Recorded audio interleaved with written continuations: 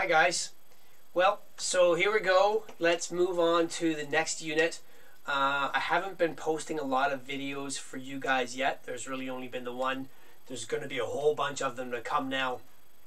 If you look at the schedule as it was supposed to unfold for us, we were going to be together for the same 3 hours a week for still up until this week and next week. And then for the following 3 weeks, we were going to be together for a full 8-hour day. So I have to admit that I've been focusing my attention on some of my other courses up to this point, trying to get them moved along where they need to be, because they need to be done by the end of this week. I'm now going to be focusing quite a bit more on you guys, and there's probably going to be lots of these videos to come in the next little while.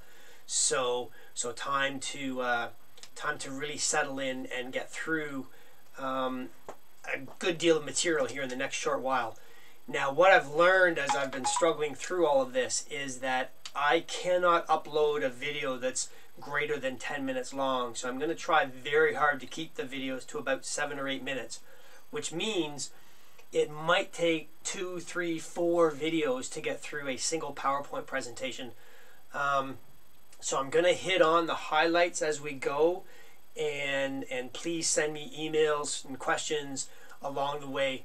There are exercise sheets that accommodate or accompany this work, and so keep working on the exercise sheets. Make sure that the material is making sense and you're getting the right answers. If not, by all means, fire me off emails. I'll do what I can to bring you along, either through email or additional videos for everybody, whatever it is we need to do. Okay?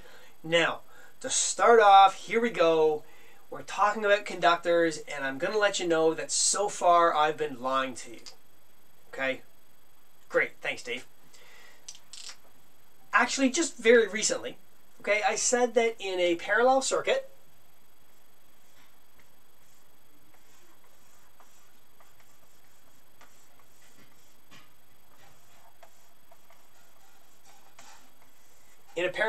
the voltage is constant. So if this is a 10-volt power supply, then we will see 10 volts dropped across that resistor and 10 volts dropped across that resistor, right? That was what I told you, and that's the way we've been doing the math.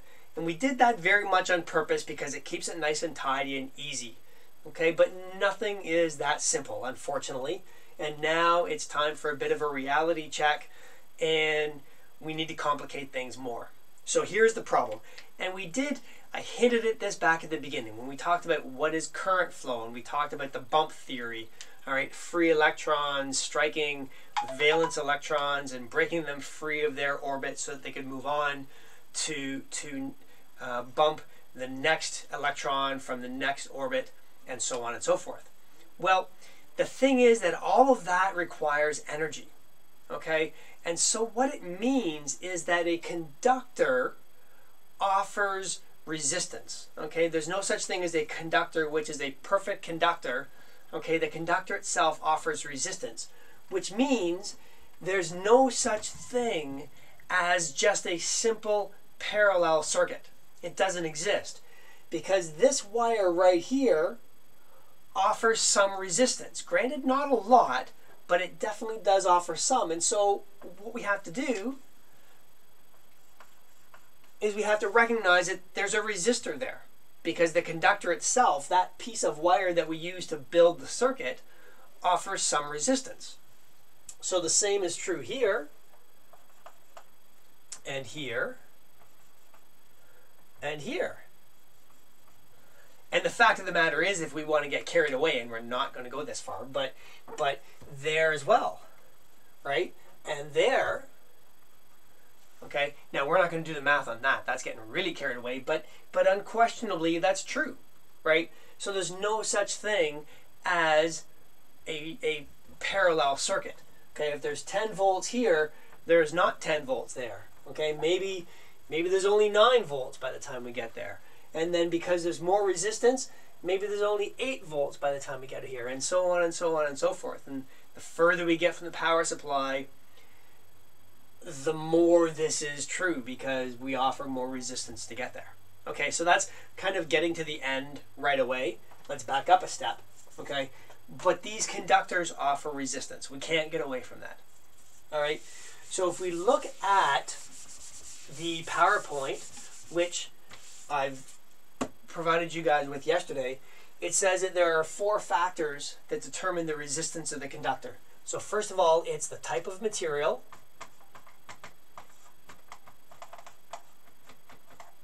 Okay, type of material. And so the idea is here, we talked about the valence electron, right? We said that copper has only a single valence electron, and so the amount of energy required to break it free isn't as much as aluminum, because aluminum has 3 valence electrons. So we need more energy to get any one of those removed from its orbit, which means that copper is a better conductor than aluminum. All right, aluminum offers more resistance. The conductor itself offers more resistance. So the type of material matters. The length matters. As a conductor is longer, it has the effect of resistors connected in series. So the conductor offers a little bit of resistance. If it's longer, it offers a little bit more resistance. If it's longer, a little bit more. Okay, so the length of the conductor, as the conductor gets longer, it offers more resistance. The diameter is also a factor. Now the diameter works in the exact opposite fashion. So here's your conductor, offers some resistance. If we make that conductor bigger, has a larger diameter, then it has the effect of connecting resistors in parallel. Well, what happens in parallel? The total resistance decreases because we've offered additional paths for current to flow. Okay, so a longer conductor means that conductor offers more resistance. A larger conductor, a fatter conductor with a greater diameter, offers less resistance. Okay, and finally, the last point, I need myself room down there, sorry. The last point is temperature. Okay, the temperature of the conductor affects its resistance as well. Okay, that is the energy level of the molecules, right? So those electrons orbiting the nucleus of an atom have a greater amount of energy already if it's hotter, and so less additional energy is required to get it to break free of its orbit. So typically, although not always, once that wire is hotter, it offers less resistance. That's not necessarily true. We'll crunch some numbers and we'll look at that. Different types of materials, once again, do offer different properties. Okay, so that's a quick introduction. That covers some of that first section. I would very much like to be able to tell you what pages to turn to in the Delmar, but my Delmar is at school and I don't have access to the school, so I sure hope you have your textbook. Just a quick look in the index and you can find the conversation about conductors and this conversation, and we're going to quickly move into doing some math, and you can find that in the Delmar text and work along. Like I say, I've got exercises on Blackboard. Haven't posted a lot yet, but there will be lots more to come. Okay, watch for more videos, guys. They're going to keep coming. We're going to be at this for about another month.